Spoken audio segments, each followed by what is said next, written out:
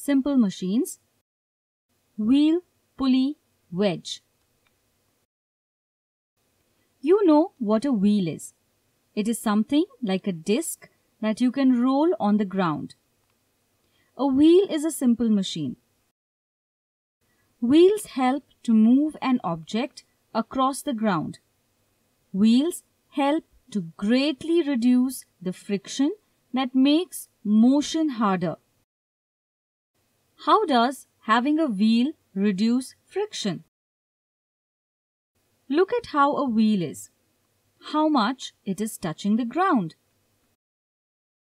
Only the bottom of the wheel touches the ground. There is very little actual contact. So, there is also very little friction. Imagine pulling a gas cylinder around without any wheels. It's not an easy task. It needs a lot of effort. Is it easier when you put wheels under the cylinder? Yes. Now, moving it around is not a problem at all. Why was it easier to pull the cylinder on wheels rather than the cylinder directly on the ground? When the cylinder was directly on the ground, the whole cylinder was in contact with the ground. So the force of friction was acting on the whole base area. When the cylinder was directly on wheels, only the base of the wheels was in contact with the ground. So the force of friction was acting on a very small area. The force of friction acts in a direction opposite to motion. It acts on the area that comes in contact with the surface. If the area in contact is less, the force of friction is less. Where the friction is less, movement is easier.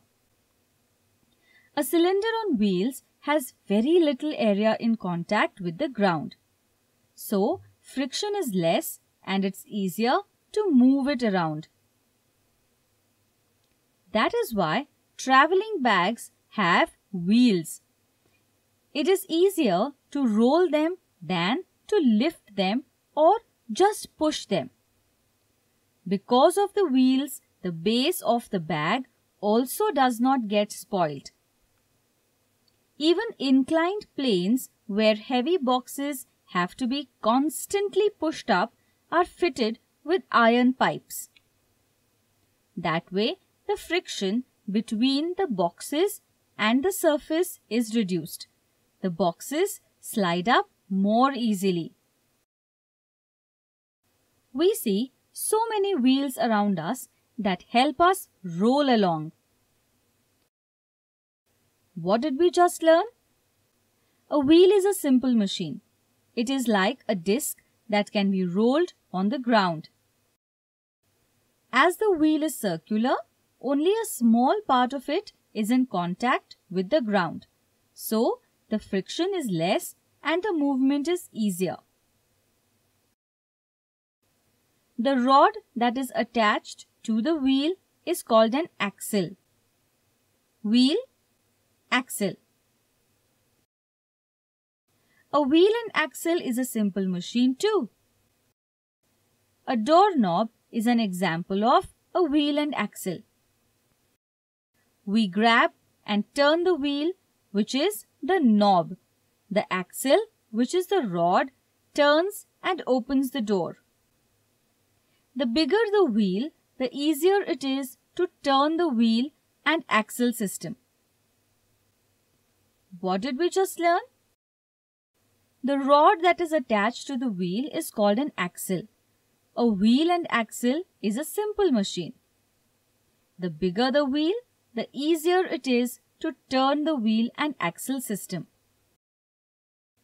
A pulley is another simple machine. It is a wheel and axle with a rope attached to it. Many times, heavy loads have to be lifted up, but pulling down is always easier than pulling up. With a pulley, we can pull the rope down to make the load go up. That way, we can use lesser effort. When we use a pulley, the force is applied in the downward direction for lifting the weight in an upward direction. A pulley can save even more effort when you have more than one pulley working together.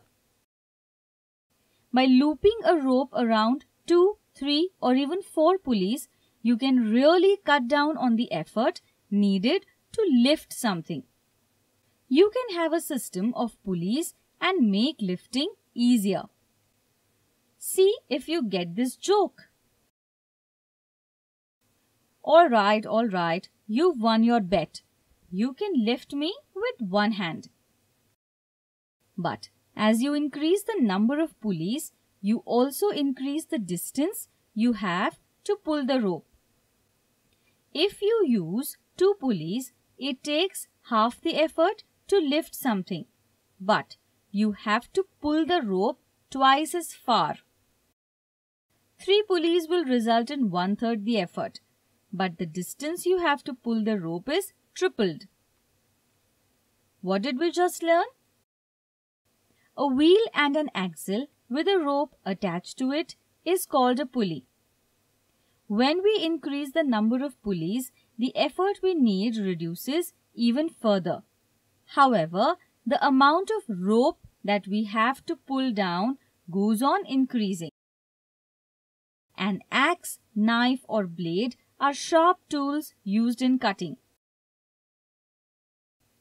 A sharp tool is formed on joining 2 inclined planes. Such a tool is called a wedge. A wedge is used for breaking an object into 2 pieces or to separate objects stuck together. A wedge can also be used to hold things in place.